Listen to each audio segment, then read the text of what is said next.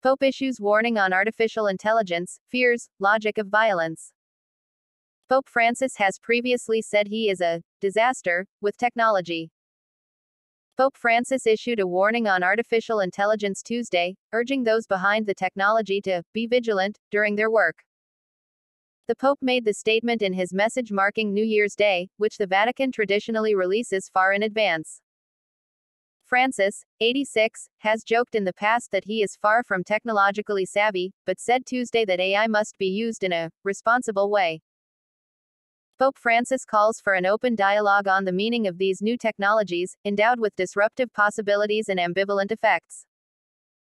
He recalls the need to be vigilant and to work so that a logic of violence and discrimination does not take root in the production and use of such devices, at the expense of the most fragile and excluded, the message read.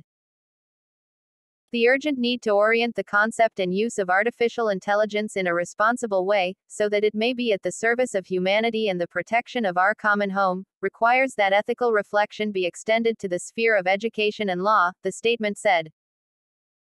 The Pope most recently made news for his health troubles, having to undergo multiple operations both for his knee and abdomen.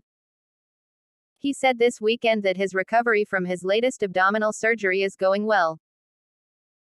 Some observers were concerned that he had ditched planned speeches during a recent trip to Portugal, but he stressed that he spoke off the cuff not because he was tired or feeling unwell, but to better communicate with young people. Francis is far from the first major figure to remark on the potential dangers of AI. Roughly 2,000 tech experts signed a letter in May urging caution around the technology and calling for a 6-month pause in development. That call went unheeded by major players in the industry like OpenAI, the company behind the massively popular ChatGPT.